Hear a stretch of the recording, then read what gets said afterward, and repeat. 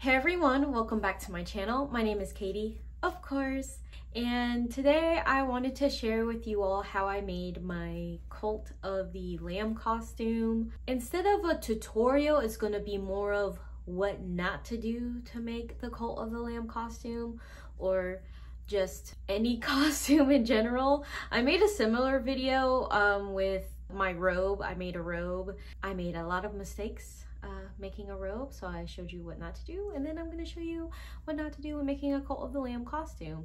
Of course, I have the audacity to assume that everything's going to be easy. This was probably very difficult to do, considering I've only ever made a robe before this. So I don't really make any sense when it comes to debate. Like, I should start with the basics as a beginner and go up from there, but no, I just jump into whatever I feel like with no experience whatsoever. Before we get started, please remember to like, subscribe, and share. I'd appreciate it so much. And with that, let's get started with the what not to do. I measured myself from like the top of my shoulder down to past my hip a little bit, and with that measurement I ended up buying 2 yards of red fabric and then 1 yard of the white fabric.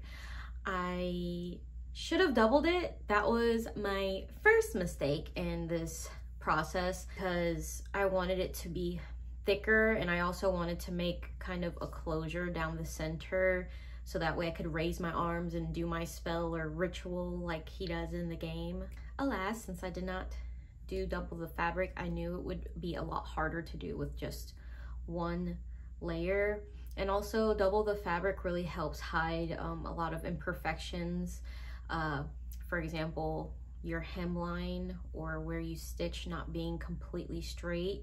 If you look closely at my costume, which I'm not going to show you closely because I'm very embarrassed, you can kind of see little squiggles where I'm kind of, when I'm putting the fabric through this sewing machine, you can see me kind of just shifting the fabric around instead of it just being a straight line. So when you layer it, it's a lot harder to notice those things, those imperfections. So I started creating this costume on October 6th and I finished it October 25th. There was a lot of stopping and starting when I was doing this because I work during the day, and I also needed to create the crown, and I made 2 follower t-shirts for my pet dog and my younger brother so they could be my followers. To start creating this costume, I folded it and laid it out flat on the floor. Then I laid down very carefully on the fabric and had my partner kind of put 2 dots where my neck like would fit through, and when he did the 2 dots, I just created that U shape like and connected the 2 dots and made it a tiny bit bigger so that way my head could fit through. And after I cut the hole out, I just cut it out, I made sure it fit, I put it on my mannequin, made sure it looked right, and then I put it on myself and my head fit, so that was great.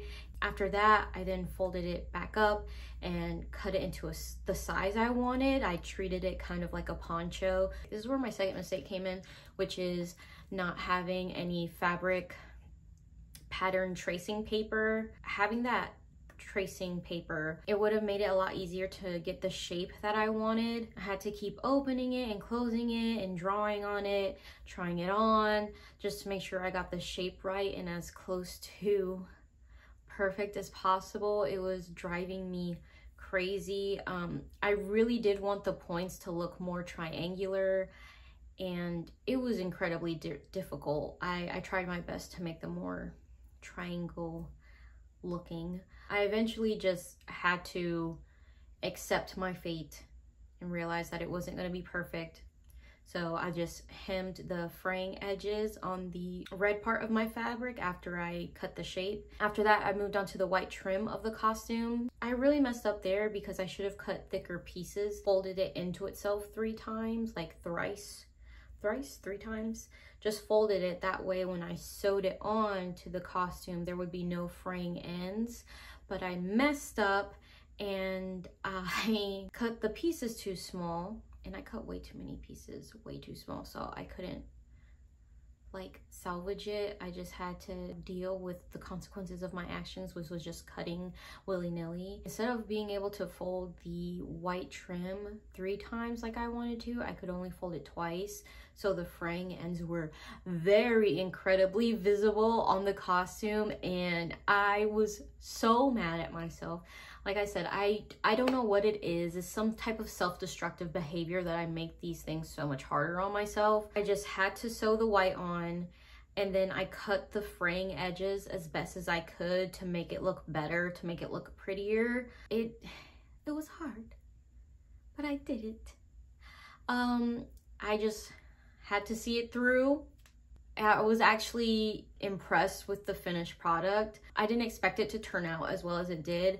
I think also having the pieces like the bell, which I also spray painted yellow, and like the crown and stuff, like just really tied in the whole look, so it drew away from how horribly made the fleece was. But yeah, from a distance it looks great. Just learn from my mistakes, be patient, don't cut willy-nilly, and think things through, and double your fabric and invest in some tracing paper. I had to eyeball the triangles and stuff, but yeah. Here's me trying it on, and Gracie with her cute little costume. I think it turned out really cute. Like I said, it looks great from a distance, so stay far away. I'll make sure you also check out my Instagram. I posted more pictures there with the final look, along with my brother, who was a follower. Yeah, that is all for this week's video. I really hope you enjoyed this knot tutorial, and I will see you all in the next video. Bye.